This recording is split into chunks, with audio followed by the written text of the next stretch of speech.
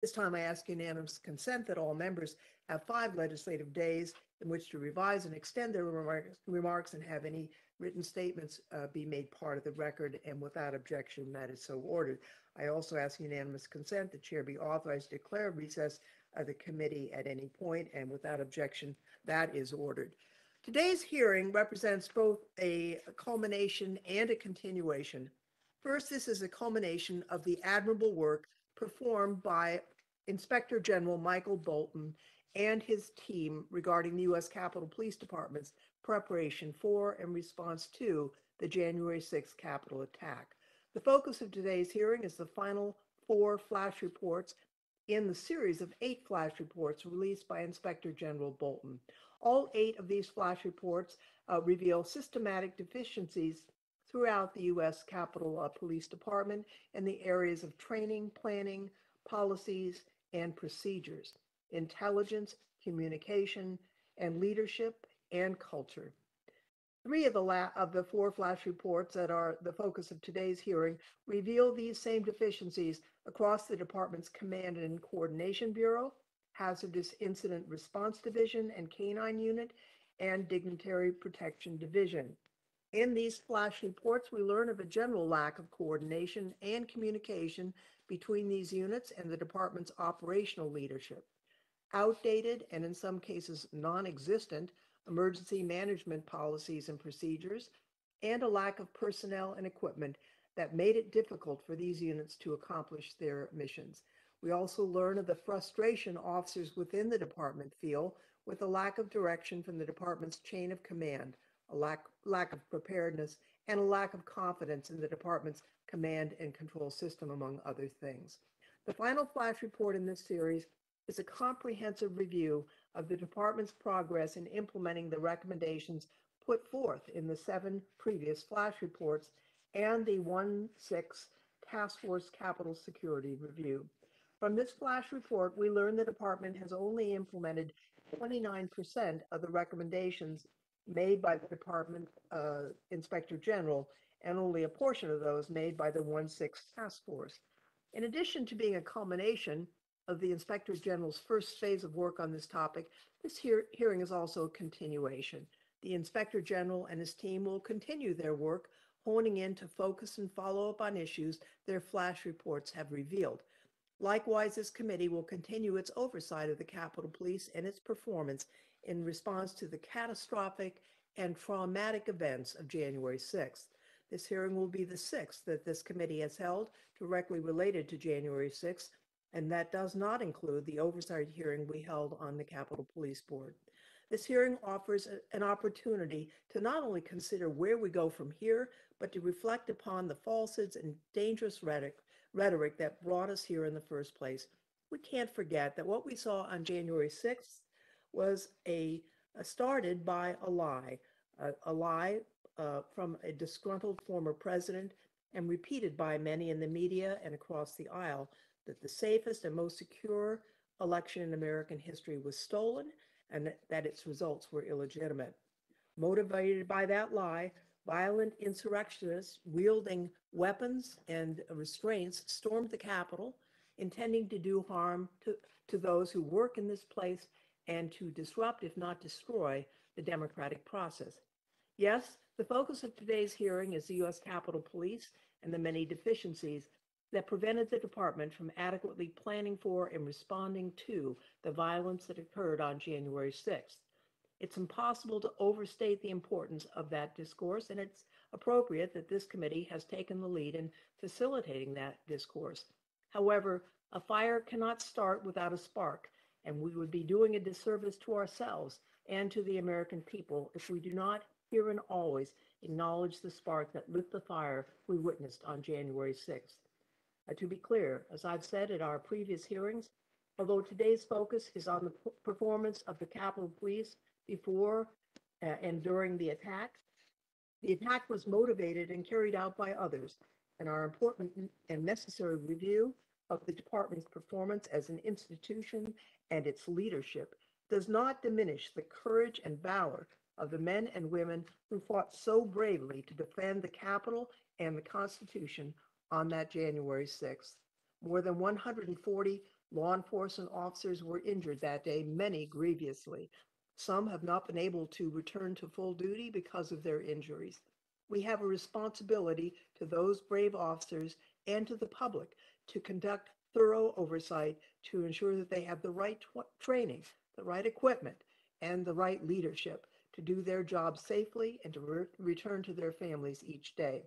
With that, I would now like to recognize our ranking member, Mr. Davis, for any comments he may like to make. Thank you, Madam Chair. Thanks to our witnesses, Mr. Bolton and Mr. Schuman, for joining us today. I look forward to continuing our past hearings discussions on the dire need for the increased transparency and accountability by Speaker Pelosi, the Capitol Police Board and leadership, and Capitol security overall. Mr. Bolton, this week, you received a letter from Republican members of this committee addressing numerous concerns that members have that we have raised regarding practices and clear breaches of trust by Capitol Police leadership. The magnetometers outside of the chamber that serve no security purpose and address no known internal threat. The incident in November when officers entered a member's office, took photos of legislative planning materials, and subsequently opened an investigation into that office's legislative work, and others.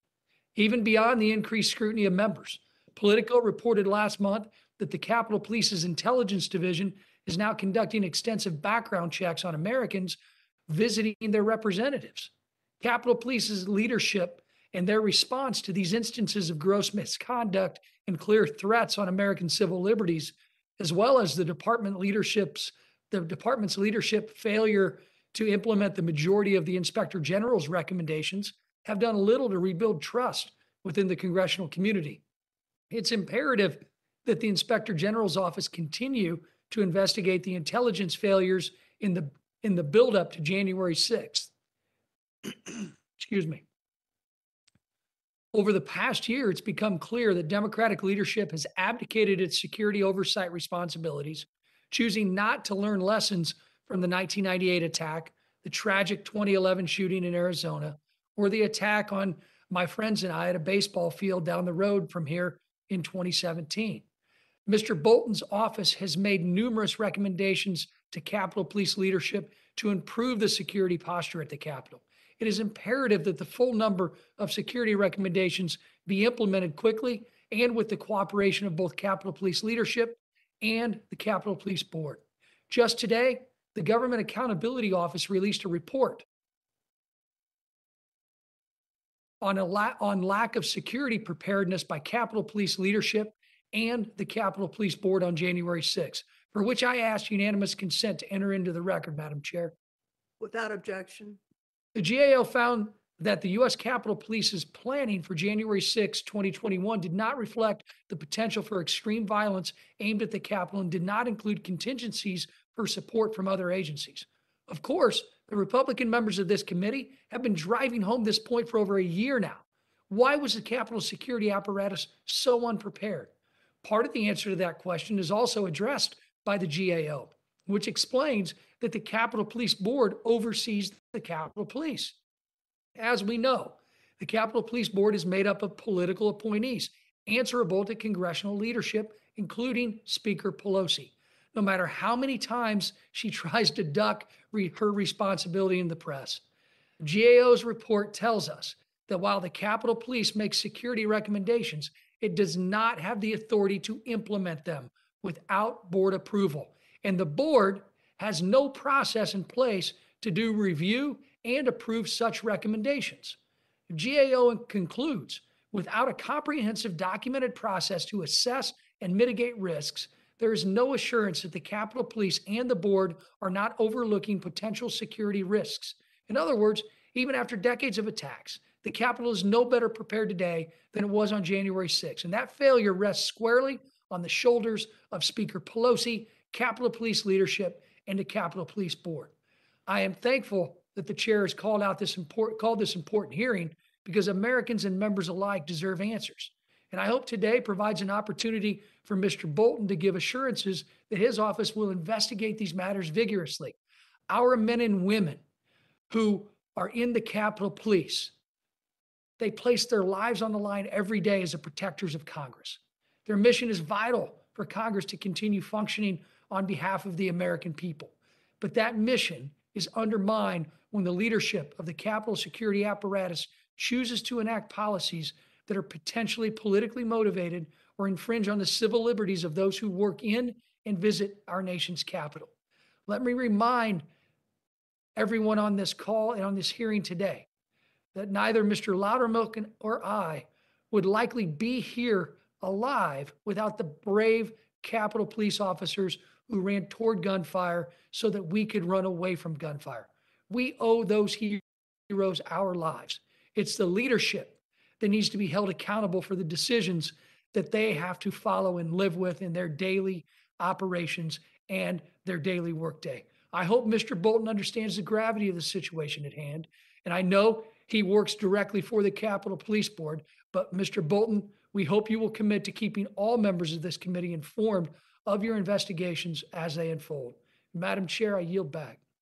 Gentleman yields back. I just would, before recognizing our Inspector General, would note for the record that on January 6th, 2020, the Capitol Police Board was made up of the Sergeant at Arms of the House and Senate and the architect of the Capitol, the architect appointed by President Trump, the sergeant in the Senate by Mitch McConnell, and the sergeant in the House by John Boehner.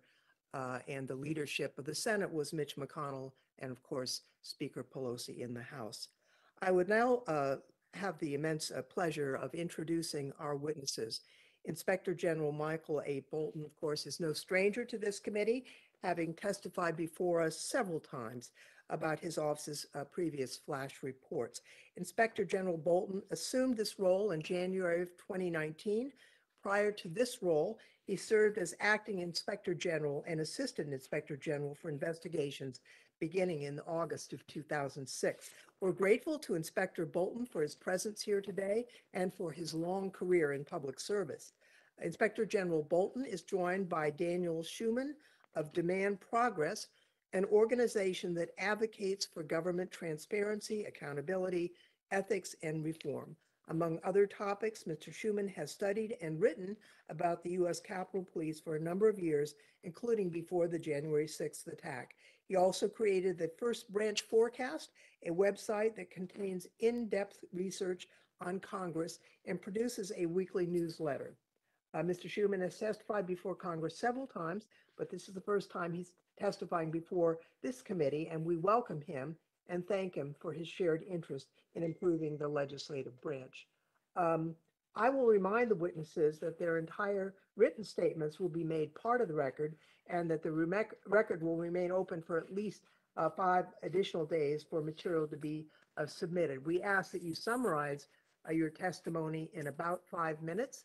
And Inspector General Bolton, it's my pleasure to recognize you first for your testimony. Thank you. Good afternoon, Madam Chair Loughran, Ranking Member Davis, and distinguished members of the committee.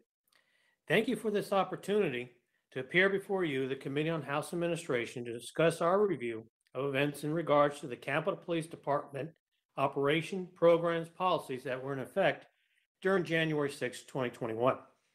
I would like to extend my appreciation to the committee for holding this hearing and the important work that this committee continues to do to make the Capitol complex safe and secure. I would also like to take the time to extend and recognize the outstanding efforts and work done by my staff in the Office of Inspector General. Through their collective efforts and skills, we have produced 8 flash reports outlining areas of improvement for the department, resulting in 104 recommendations. Our last and final flash report is a summary of the status of the recommendations we have made and security improvements that the department has made since January 6th. Although the department has addressed some of our recommendations and have made security improvements throughout the Capitol complex, much work still needs to be addressed in relation to training, intelligence, cultural change, and operational planning. We have issued that final flash report outlining the status of our recommendations. During my testimony with the Senate Rules Committee on December 7th of 2021, I stated that the department had closed 30 of my recommendations. Since that time, the department has closed an additional 9 recommendations for a total of 39. During my last hearing, we have issued 3 additional flash reports, not including the final one. Those included areas of departments such as Command and Coordination Bureau, Hazardous Incidents Response Division, K-9 Unit, and finally Dignitary Protected Division and Human Capital. Our 5th flash report is designed to communicate deficiencies within the department's Command and Coordination Bureau. Additionally, to gain a perspective on department-wide command and control challenges, on January 6th, we contacted 86 Capitol Police officers and completed interviews with 36 of them who agreed to be interviewed. We also reviewed 49 after-action reports by the officers and employees that were completed. Based on our interviews with the officers and review of the after-action reports, we identified department-wide command and control deficiencies related to information sharing, chain of command directions, communication, preparedness, training, leadership development, emergency response procedures, and law enforcement coordination. Our 6th flash report was designed to communicate deficiencies within the department's Hazardous Incident Response Division and the K-9 Unit. Deficiencies include a lack of adequate department guidance for both Incident Response Division and the K-9. The department did not always comply with guidance related to K-9 operations or training, did not always ensure K-9 policies and procedures were up to date, a lack of K-9 related training or operational experience required for officials, and formal guidance for emergency procedures, as well as inadequate hazardous device response guidance, could have hampered the efficiency of the K-9 unit.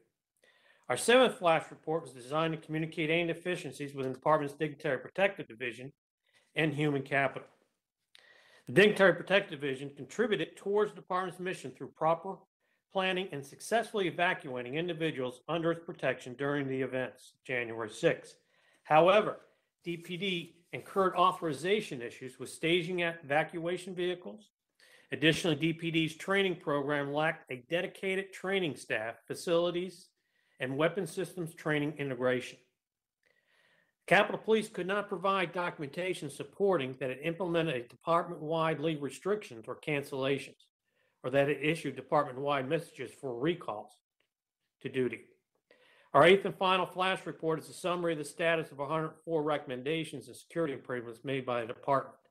Although the department did make several changes updating their policies and procedures, additional training for CDU units, and the hiring of a subject matter expert in the planning and coordination of large events or high-profile demonstrations, the department still has more work to achieve the goal of making the Capitol complex safe and secure. Out of the 200 security enhancements that the department has provided to the OIG, only 61 of those items have supporting documentation to support those enhancements that have occurred. Some other security enhancements the department has instituted has been additional intelligence briefings provided to the rank and file, as well as to the department leadership.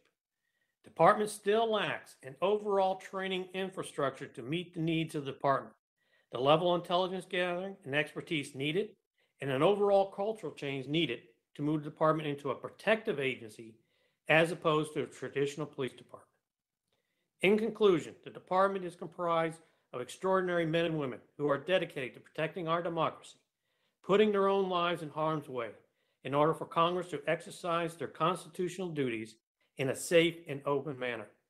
It is our duty to honor those officers who have given their lives, but also ensuring the safety for all those working and visiting the Capitol complex by making hard changes within the department. Finally, I would like to thank not only this committee, but the Senate Rules Committee and the Select Committee to investigate the January 6th attack for their continuing support of my office and the work they have done in protecting democracy so that events such as January 6th never happen again. Thank you for this opportunity to appear before you today, and I'll be very happy to answer any questions the committee may have at this time. Thank you so much, Mr. Bolton. We'll now ask Mr. Schuman to give his testimony to us in about 5 minutes. Thank you. Chairperson Lofgren, Ranking Member Davis, and members of the Committee on House Administration, thank you for the opportunity to testify. Over the last 14 months, the Capitol Police Inspector General has provided its expert analysis of the Capitol Police's operations, programs, and policies in effect on January 6th. My intent is to draw your attention to two things not addressed in the IG's flash reports. First, the structural limitations that narrow and limit the scope of the IG's findings, and second, the structural flaws that undermine oversight of the Capitol Police itself. The Office of the Inspector General should be fully independent of the Capitol Police Chief and of the Capitol Police Board. It is not. The Capitol Police Board appoints the IG. The board includes the Capitol Police Chief as an ex officio member. The board exercises general oversight over the IG. The board is not subject to investigation by the IG, and the board operates in near total secrecy. Let me illustrate how this is a problem. The board reportedly has directed the Inspector General in a non-public letter to never publish IG reports. By comparison, it is routine practice for federal IGs to publish their reports because this empowers accountability to Congress, civil society, and the public. The board reportedly acts unanimously, so any member can secretly block a change in policy that would permit the release of IG reports.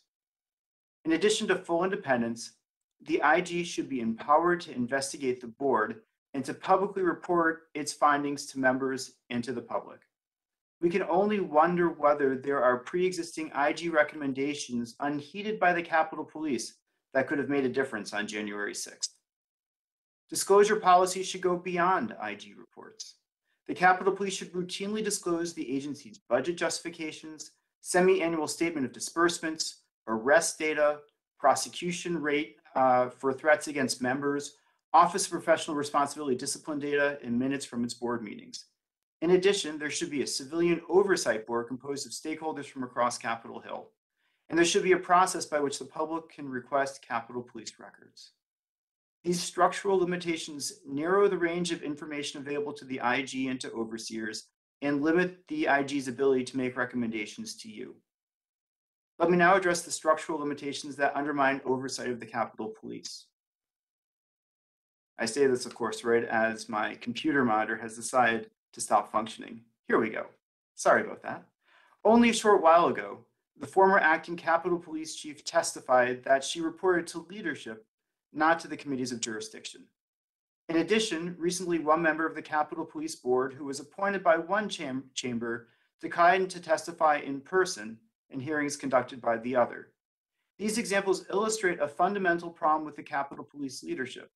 They do not fully respect the jurisdiction of the oversight committees.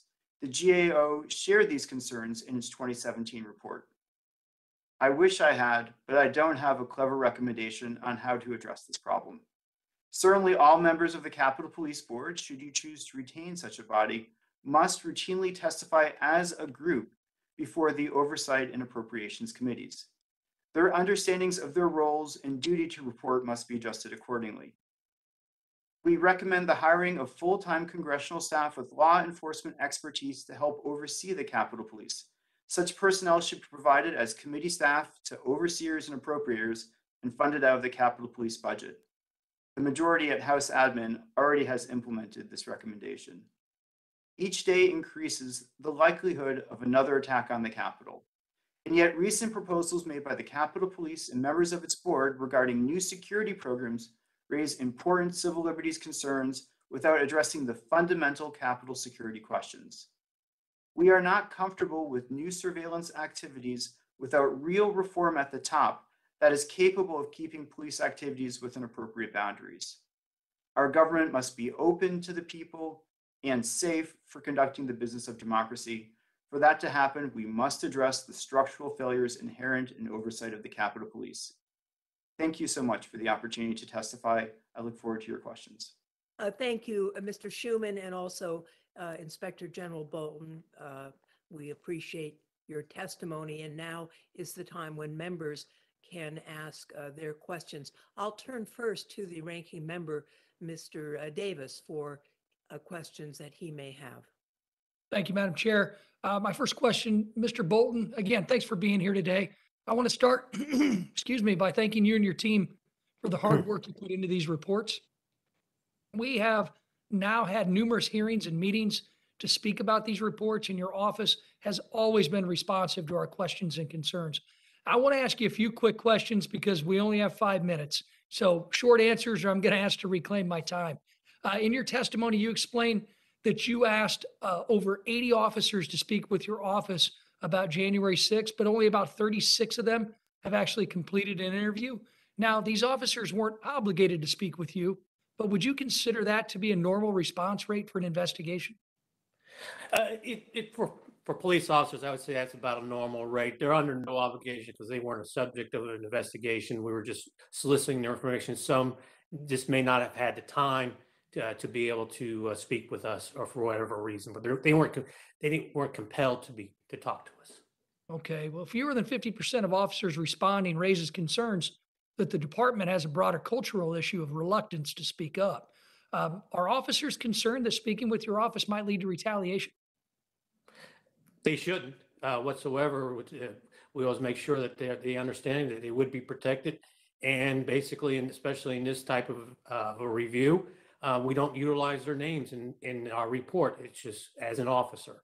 And we don't even identify whether it be Senate Division, House Division, or wherever. Okay, well, thank you, sir. And thanks again for your work and the work of your entire team there at the IG's office. Mr. Schuman, thanks for joining us here today, especially on such short notice. As you're aware, we're here to discuss the oversight of the Capitol Police. We also know that the Inspector General's role is limited to only Capitol Police. As he mentioned repeatedly during our hearings last year, he does not have oversight authority of the Capitol Police Board.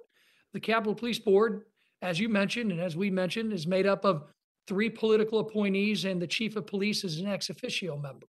The board holds an unusual amount of responsibility for campus security decisions. Can you help us to understand why this structure hinders transparency? Go a little bit beyond your opening comments. Well, sure. So there are a number of factors, some of which are already in the record. One, of course, is people have a lot of confusion about who's actually making the decision. Is it the board? Is it the chief? Sometimes the chief is in the board meetings as an ex officio member.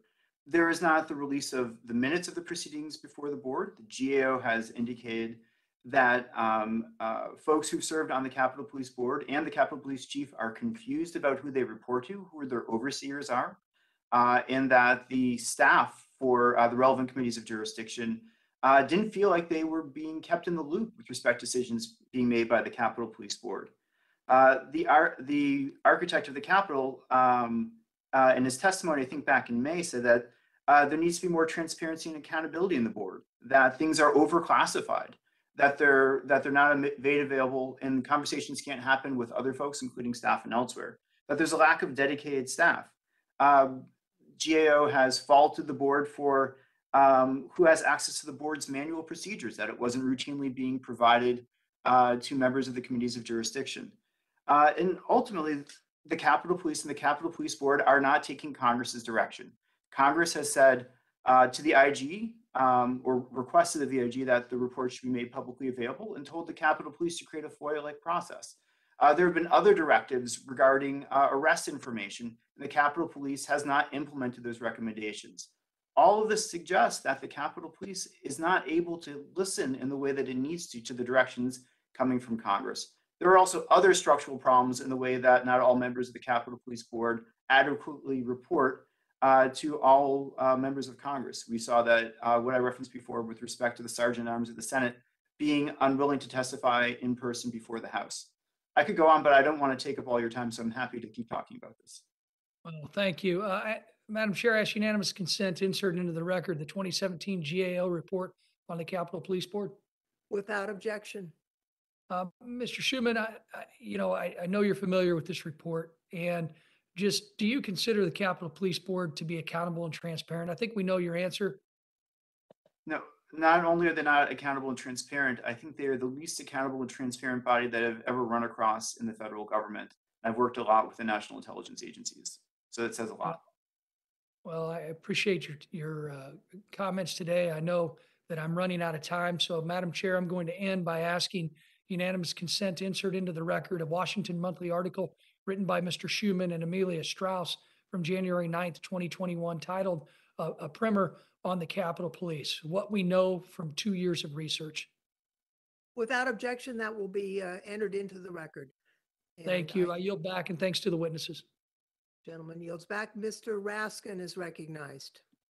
Thank you very much, Madam Chair. Mr. Bolton, was the department able to provide documentation to you that personnel at the rank of sergeant through inspector and the civilians in a supporting role attended periodic in-service training coordinated by the Command Coordination Bureau as is required by a directive of the department? No, that was one of the issues, that they could not provide us with the documentation on many of the training, and that will end up being brought up again in our Training Services Bureau review, which you all will be getting sometime in mid-March. So who's been responsible for the training of the department's sworn and civilian personnel, both before and after January 6th? Well, on paper, technically, that would be the chief's responsibility, obviously being the chief. But that would come under whoever is in charge of the Training Services Bureau. But again, my report or review is going to show you that it's so disconnected. There is no one source to track all this training and to ensure that it is being done. So just to follow through on that point, was it the Capitol Police Board that was ultimately responsible, or would you say it was so fragmented and fractured that nobody was responsible? It's fragmented, but certainly it would be the chief of police, not the board, but it would certainly be the chief's responsibility to make sure that all training is being completed. Okay, in your review of the K9 unit, you found that in FY 18 through 20, K9 officers failed to complete either basic radiation pager training or the refresher radiation pager training. In 2019, 10 K9 officers did not complete the radiation pager training, and one officer did not complete any training at all between FY 18 and FY 20. Does the failure to train K9 officers affect the security of the Capitol complex, and how severely was that a factor on January 6th? I wouldn't say it was a factor on January 6th, but it certainly could be a factor on the overall security and posture for the Capitol and providing the security within the Capitol complex. We can't make the link saying that that was a factor in January 6th, but certainly as the overall day-to-day operations, it can become a factor.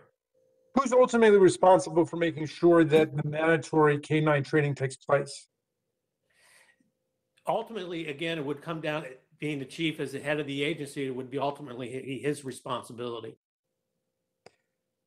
You found that the monthly 16 hours of maintenance training required for K9 officers was not being completed. Specifically, you found that, quote, none of the K9 officers had completed all 16 hours of monthly maintenance training during the sample month of December 2020.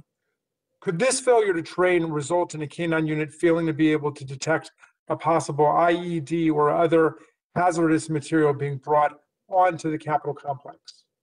It certainly could provide that vulnerability, not being able to properly detect those devices or even vapor wake dogs. So certainly it could degrade your level of confidence. Okay, you also found the department's Dignitary Protection Division training program is self-managed and comprised of instructors with collateral duties as active DPD officers. What are the deficiencies and dangers of having a self-managed training program, and how does that compare to the best practice standard? Best practice standard is completely separate, and that training would be conducted by non-operational individuals, although they have the subject matter expertise in it. But by allowing your own internal folks, in the sense of operational, one training can slip through because they have other duties that they're going to be completing. So training is not going to be a top priority for them completing because they're doing the other duties. And it doesn't allow for that separation of duties where you are assured that that training is being completed and is correct and is mission driven. Okay, now big picture, Mr. Bolton, because all of us as members, and I think a lot of the staff know members of the Capitol Police Force, we are impressed by their heroism, their sacrifice, both of which were demonstrated on January 6th when they literally put their lives on to save, put their lives on the line to save our lives, to save Congress, the vice president's life, the peaceful transfer of power. And yet there's a disconnect between their commitment and passion and a number of these problems in the management of the force. How would you explain to somebody just looking at this from the outside what's gone wrong here? I think it goes back to initially when my first hearing before this committee is a cultural change where we need to quit thinking of ourselves as a police department, that we're going out and policing, that we are a protective agency, that our number one duty and our mission in all training, no matter what it is going to be driven by that mission of protection. And that way, what little hours we get in training, because those are difficult, operational needs are extreme right now, but that training has to be mission-driven specifically. Thank you. I yield back, Madam Chair. Gentleman yields back. Gentleman from Georgia is recognized.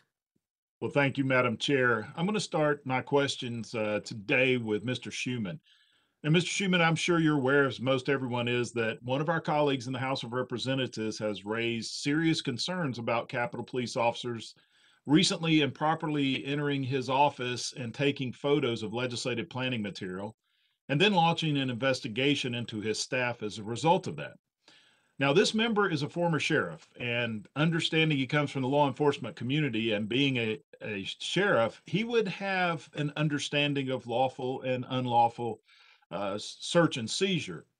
He's also been an outspoken critic of the Capitol Police leadership. Now, while Mr. Bolton and his team are investigating this matter, can you describe for this committee some of the abnormal and unexpected behavior of security officials toward the Capitol Hill community? Thank you, sir. So I can't speak obviously to this particular matter, but there have been a number of other circumstances of unusual behavior by the Capitol Police. For example, in 2019, there was an officer who left his gun unattended in the men's room. This had happened 3 times previously, I think in 2017. There was reporting of police officers shoving reporters in the Senate basement, and also trying to stop reporters from talking to and walking alongside senators. In our research, we've identified, Inspector General Bolton was talking to sort of a protective approach, like that newer model, but the Capitol Police spend a lot of time arresting people for things like smoking pot on their porch 5 blocks from the Capitol, or going to Union Station and helping to remove unhoused people from Union Station, which is not something that one would expect of the security force focused on protecting the Capitol. There was the incident 2 years ago, I think now, where there was, they couldn't determine whether a plane was heading to the Capitol building, and they kept everything on an orange lockdown or whatever the color is for a half an hour. There were reports that the Capitol Police had killed reporters. And then, of course, there have been more recent circumstances. I think one officer was accused of keeping a copy of the Protocols of the Elders of Zion at his post, which is an anti-Semitic tract created by Tsarist Russians at the beginning of the last century. And of course, there was the police officer who recently tried to help one of the folks involved in January 6th avoid arrest.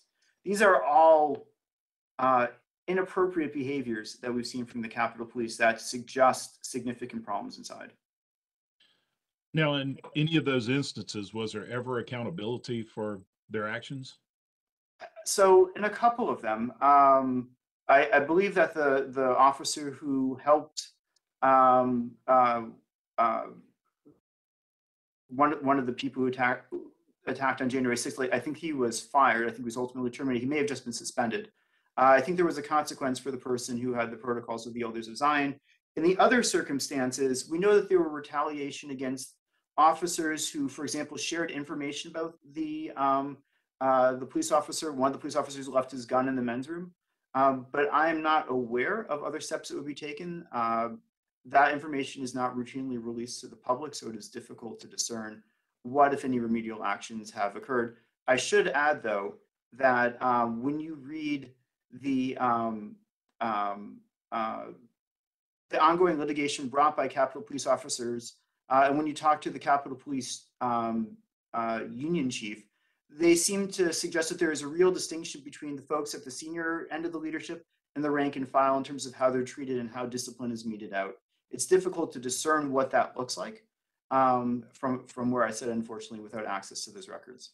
So how can we better hold the Capitol Police leadership accountable in these type of situations, or to assure they're not abusing their power like has been recently alleged?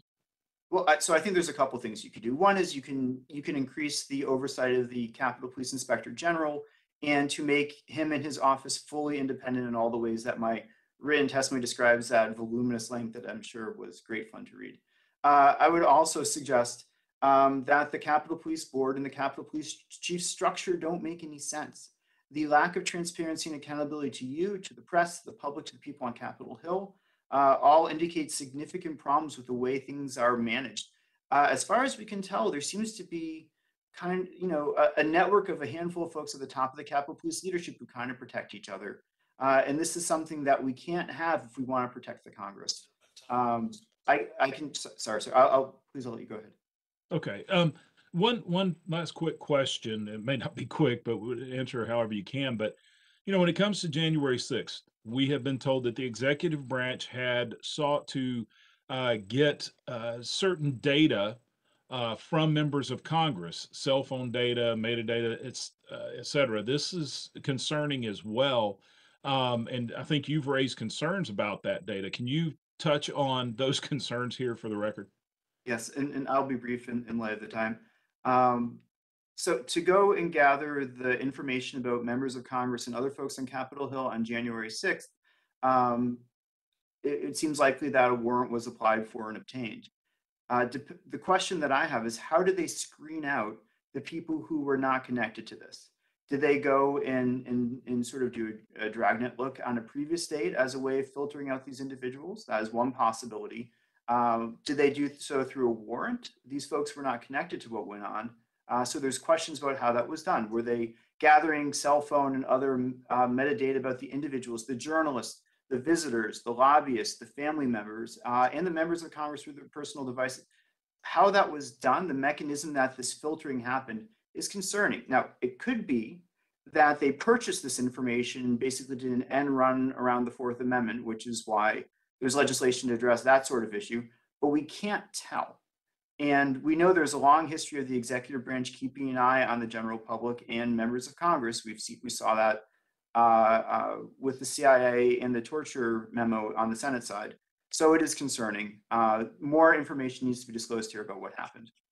All right. Thank you, Mr. Schuman. I'm out of time. But Madam Chair, as I yield, I ask unanimous consent to insert in the record a February 22, 2021 article from The Intercept titled FBI Seized Congressional Cell Phone Records Related to Capitol Attack. Without objection, that will be entered into the record. I yield back. Mr. Butterfield is now recognized. Thank you, Madam Chair, for convening this very important hearing this afternoon, and thank you to the two witnesses for your testimony. It's good to see all of my colleagues today. I hope all of you are well. Let me just continue with Mr. Schuman just for a second, if I can. Mr. Schuman, you may recall, you may know this, you may not know it, but prior to January 6th, there was erected down at Independence and Washington Street a huge tower. It looked like some type of cellular tower. Are you familiar with that, or is this information that you can share with us if you know what that tower was intended to do? No, sir, I don't know. All right. Well, let me stay with the intelligence line of questioning. Mr. Bolton, what is the importance of department personnel understanding what intelligence is and how to act on information appropriately? In other words, what is the importance of understanding intelligence information? First and foremost, you need a well-trained force to understand intelligence and to be able to compile that intelligence in order to look at your potential threat assessment. Given the fact that there are so many protectees, basically I'm going to call all members, both on the House and Senate side, as a protectee. Whenever you go off this campus, there is a gap in security because you're not going to have an individual detail on you. So it's incumbent upon the Capitol Police to be able to reach out to their resources, whether it be local authorities, the local congressional staff in that district, and try to be able to assess what is the threats out there. Generally, if you look at, especially with some of the recent ones, it would be the ball field shooting that Mr. Davis alluded to, and the Arizona with Ms. Giffords, there were signs that were missed. There are social media signs that were missed that we could have, again, it's Monday morning quarterbacking, but those are the type of things that we need to be aware of in order to properly protect the members of Congress. Well, since January 6th, has the department initiated any intelligence training, even just basic intelligence training to educate the sworn personnel? They made strides. They have hired additional analysts. Some of them, I believe, are still in training. They should be finished up this month. They have been conducting intelligence briefings more at the roll calls for the individual officers. So there is an educational process. I like to see more of it as far as teaching more in the basic school on what the officers should be looking for and to be able to understand what the intelligence means. What are the benefits of mandating personnel to be able to obtain and maintain a clearance from a security perspective? Well, first of all, what you're doing when you are making your force, I'm strictly talking about the Capitol Police, sworn and civilian. If you're sworn with top secret clearance and you're civilian with least minimum secret, you are elevating and raising the bar of your expectation of your employees on and off duty. They recognize that that they are certain expectations, whether it be here on campus, you have to be apolitical, on and off duty. This is simply as it is as a Capitol Police officer. It also provides a layer of protection against insider threat within the Capitol Police. Just recently, I think there was an article about a lieutenant within the Metropolitan Police with certain allegiances that are raising questions. So it's very important to have that, but also allows the officers to move about from one position to another without having to, whether it be the SCIF or some other position within the Capitol Police, if everybody has a top secret clearance. Thank you. Thank you, Madam Chair. I yield back. Someone yields back. Mr. Stile is recognized. Thank you very much, Chair Lofgren. Speaker Pelosi has politicized and centralized control of the security in the United States Capitol. This can be seen through the implementation of fines for not wearing a mask on the House floor. It can be seen through metal detectors to enter the House chamber. And it can be seen through the extended closure to the public of the United States Capitol and the People's House. And unfortunately, it appears that this trend of politicization is getting worse. This isn't about the rank and file members of the Capitol Police who we all support. This is about leadership. There's been a concerning reports from the Capitol Police Intelligence Division investigating members of the public who are meeting with their elected representatives. There's also allegations that USCP is even investigating a lawmaker and photographing their office. It was discussed earlier. Let me be clear. I support the men and women of the Capitol Police, but many are feeling that Speaker Pelosi is using the Capitol Police as just another political tool in Washington. We cannot let this stand.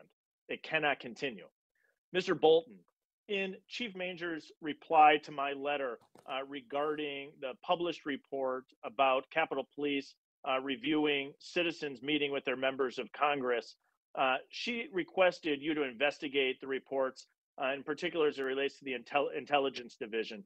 Have you begun this investigation? And do you have any updates for us at this time?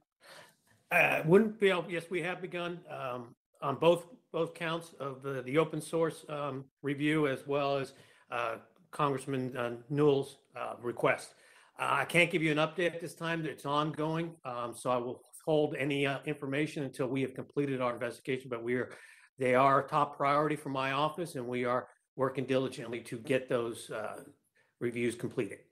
I appreciate your efforts in this regards. Maybe you can answer this question. Let me break them down. One is it regards the oversight of citizens meeting with their members of Congress. Are you receiving full cooperation, or are you meeting any resistance? I'm receiving full cooperation from the department. Okay, and then as it relates to the investigation of a member of Congress who has alleged that individuals from Capitol Police came in, photographed evidence, that investigation you noted is ongoing. Are you receiving any resistance during that investigation, or are you receiving cooperation? We're receiving full cooperation at this time. That's positive to hear. I, along with my colleagues, look forward to reviewing your full report and hope that we're able to have a hearing when those reports become available.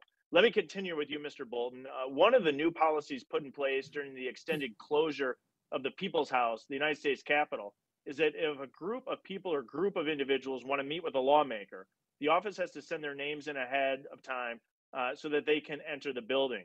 Mr. Bolton, in your opinion, is there a security purpose or need for this type of closure?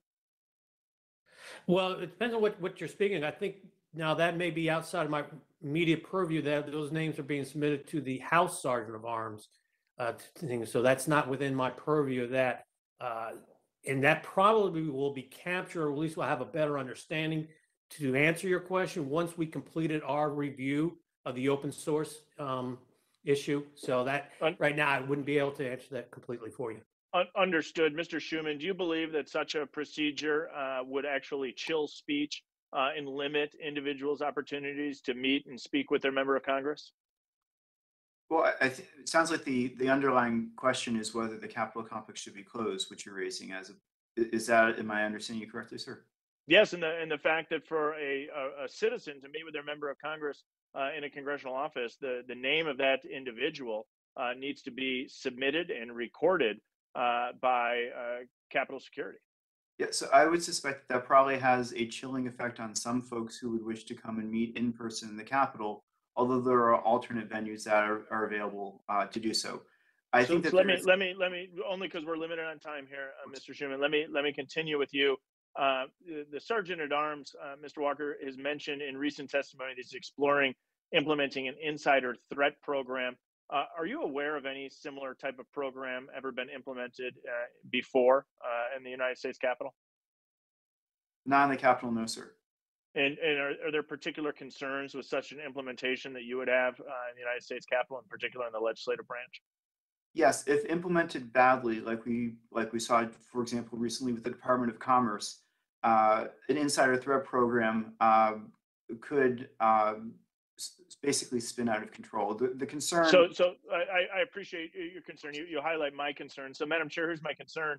The security apparatus of the United States Capitol, I think, is continuing to be politicized by Speaker Pelosi. There's a lot of questions. We're having a good conversation here.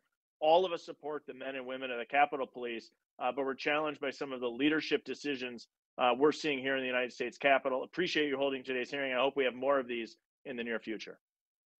Gentleman yields back. Mr. Aguilar is recognized.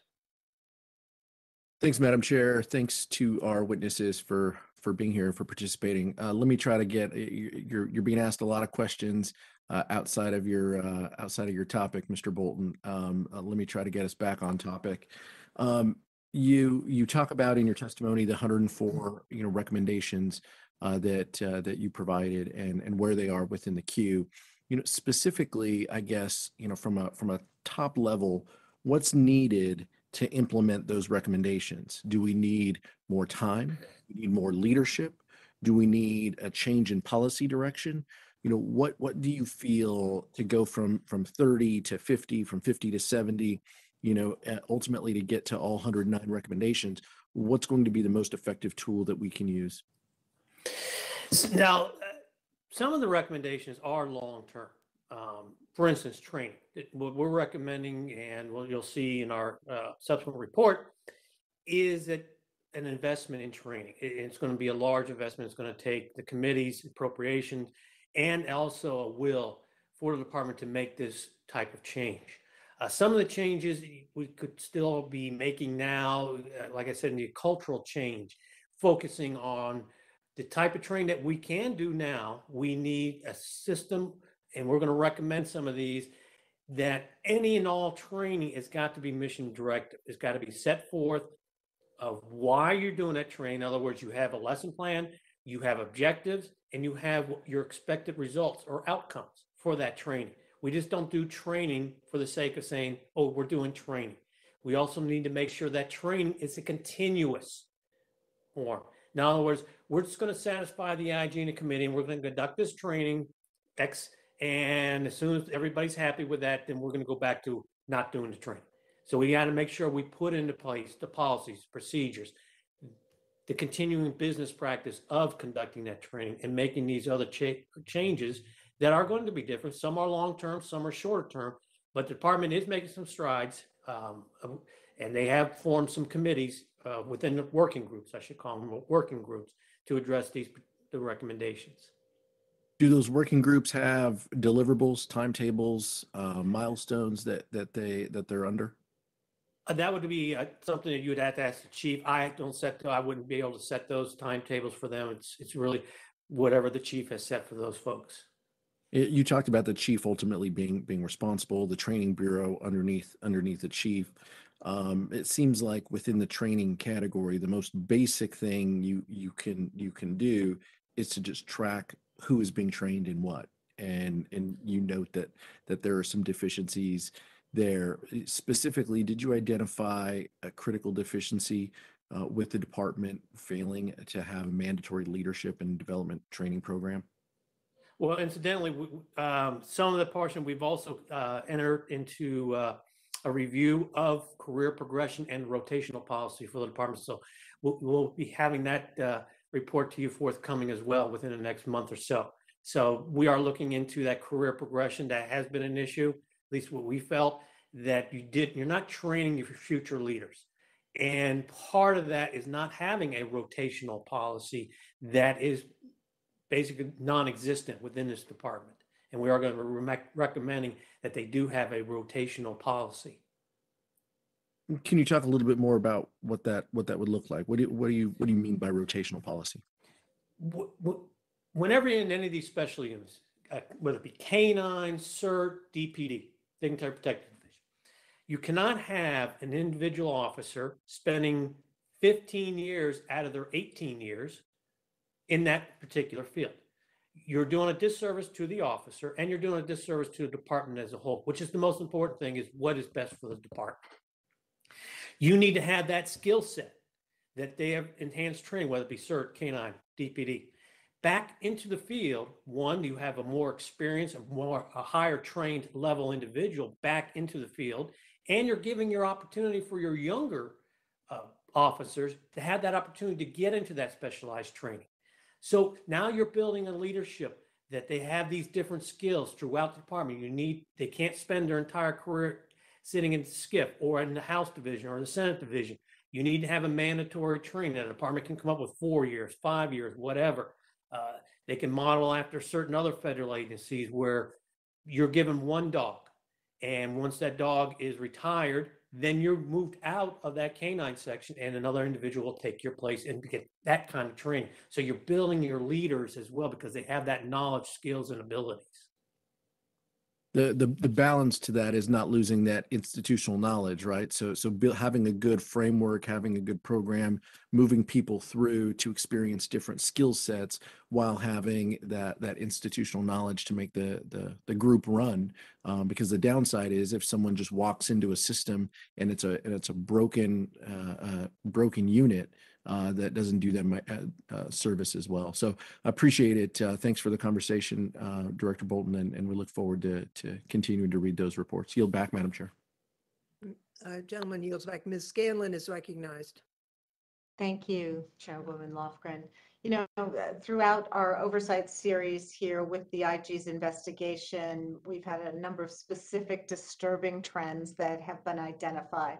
Lack of training, inadequate resources, planning and leadership, absence of clear communication by that leadership to rank and file officers. They're all deeply troubling patterns that seem to impact most of the department's agencies and divisions. Most worrying to me is the lack of an acceptable, centralized and dedicated plan for the January 6 events, and the absence of a process for developing similar plans for future events. And it's particularly concerning with some of our Republican colleagues continuing to embrace falsehoods and conspiracy theories to cast doubt on the legitimacy of the 2020 election, and other such colleagues encouraging far-right extremists to bring more anti-government protests to the Capitol. So it's obvious that the Capitol Police have to have the capacity to prepare and execute plans of action to meet ongoing threats of violence and disruption of government functions on or near the Capitol complex. So Inspector General Bolton, I found your July 30th report very troubling with respect to what appeared to be gross deficiencies in command and coordination, which seriously impacted the ability of the Capitol Police to plan for and meet large-scale events. Can you provide us with a, kind of state of today assessment of whether that ability has improved, and what are the most important tasks that need to be accomplished to meet the next large event challenge? I think if we look at the two most recent large-scale events that the Capitol Police encountered. The previous one that happened in September, they were very well planned.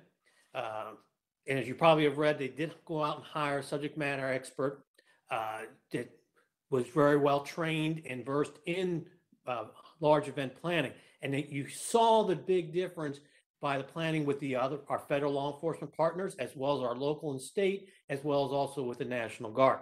So we have seen that, and it has happened twice now where they've had large events and they have gone on and they have shown their ability to be able to plan for those large events.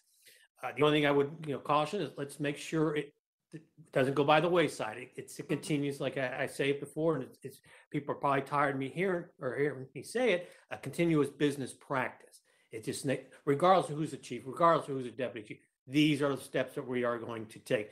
If we lose the individual that they hired and he or she decides to retire, the next person can step right into their shoes and continue on with the process. So we're not reinventing the wheel. And again, that kind of goes back to having that cultural change and having a strong foundation of training, a training services bureau that is strong. And basically, I have said before, that's your training. And they're pulling the department along. So as long as you have a strong training, that's your foundation and your main engine train, it's going to pull the department along and keep them up to date and keep them moving forward. Okay, I just wanted to inquire a little bit into your report on dignitary protection and human capital, and you quite rightly noted that the folks who were on the floor in the Capitol, despite the lack of resources and training, et cetera, really just performed heroically. I wasn't there in the Capitol that day. I was in my office across the street. Who's responsible for ensuring protection of the officers across the street? Is that the Dignitary and Protection Division, or is that someone else? If it's in your office, unless you actually have a detail on it, that's going to be the individual officers that are assigned to that building, whether you're here at Longworth or the other Cannon or any other. Those are the officers. They should be incorporating, making sure your staff and yourself know in case of emergency where you're going to do and communicate. Well, maybe you just need to stay in place, shelter in place at that, but there needs to be that communication with the individual officers that are assigned to that particular building. Okay. We had a little bit of a flip on this conversation, some criticism about the practice of identifying visitors to the Capitol. Do you know, you've been with the Secret Service, right? Are visitors to the White House identified? Well, coming from the Secret Service, yes. The Secret Service does a complete background check and everything before that someone comes to visit. And in fact, that's in a way to chill those who might want to visit for violence or other nefarious purposes, right? Well, it's make sure we know exactly who's coming to visit the president or vice president, that we're aware. You can also, sometimes it's situational awareness as well. I'd submit that it's basically the practice in every major office building in this country at this point. So I don't see a problem with us having to identify who comes into congressional offices. I see my time has expired. I would yield back. Thank you. Gentlelady from New Mexico is recognized. Thank you very much, Chair Lofgren. And once again, thank you for holding this important hearing. And Inspector General, it's nice to see you again. You noted that the department has only closed, your written testimony was 39 of the Inspector General's recommendations, and you said they've closed some additional ones. But of the outstanding recommendations, what do you believe is among the most critical and urgent? That's a tough one. They're all critical in a sense. I think it's the beefing up our intelligence capabilities, having a solid training services bureau, and it also is that cultural change. Those are the important things. Although you will say, well, I didn't see the word cultural change in any recommendation, but I think the recommendations, if you look at them as a whole, you will see us pushing the department into that direction. So, Right, because it's like as everybody, as we've heard from the questioning, as they move forward in terms of understanding the roles everybody else is playing, as they understand, move from one position to another, and therefore understand that they're all working together on this for the security of the Capitol. So it's been, over a year since that harrowing attack on our Capitol by Trump supporters seeking to stop the constitutional counting of the Electoral College votes. And you discussed earlier that there was good planning by the Capitol Police for a large event last fall. At this moment, though, are you confident that the Capitol Police is prepared for an attack similar to what happened on January 6th? Is the planning sufficient at this time? And if not, what must we do to get there? I believe your planning is sufficient at this time. There are so many factors in what could or couldn't happen in that, but right now you feel confident in that at least they got the planning down. They had enough resources in the last couple of large events that they've been able to handle. So again, they are moving forward. So I'm confident, at least in their planning stages and operational plans and getting the word out to their officers. They are in a much better position than they were over a year ago. Well, I'm glad to hear this progress, even though it's clear that there is so much more work that we need to do. Mr. Schuman, I really appreciated your remarks about the importance of public access at the Capitol. One of the things that makes the legislative branch special is that we are always accessible, must be accessible to our constituents and the public. But as noted earlier, there are things that don't necessarily stop us being accessible, because we could always meet elsewhere, and identifying who you're meeting with is as noted something that is done in almost every building you go into after 9/11. But I wanted to follow up on your recommendation about making the Capitol Police OIG independent of the board. Are there other authorities Congress should provide to the Inspector General to increase its effectiveness? That's an excellent question. So certainly independence. The ability to get answers from the Capitol Police Board and to inquire into its records would probably be something that would make a lot of sense. There's probably a number of documents that the Capitol Police Board routinely manage that the IG can get if requested, but there may be value in having them routinely made available to facilitate access. I would have to think more on it, but that's where I would start. Right, and if documents are being provided on a regular basis, then there is an understanding that there is going to be a review, and that itself might improve. If I have time, I wanted to quickly go back to you, General Bolton. In one of the interviews regarding command and coordination, one of the officers said, "Everyone forgot how to do their job. We should look at our leaders. Do they have the skill set? And if they don't have it, they need to go get it." Did your review identify a department-wide codified leadership training and development program that they are getting now, or is that one of the recommendations that still needs to be worked on, the important recommendations? I think that's one of the things that they're still working on.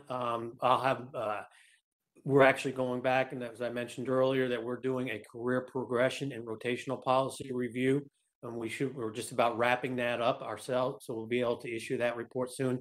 That'll answer more of your questions, but they still have work to do in that career progression and training their future leaders. Well, thank you, Madam Chair. My time is up and I yield back. Gentlelady yields back, and I'll recognize myself for just some final questions. First, I wanted to just note the comments made by some members that the Capitol Police had broken into Congressman Nell's office.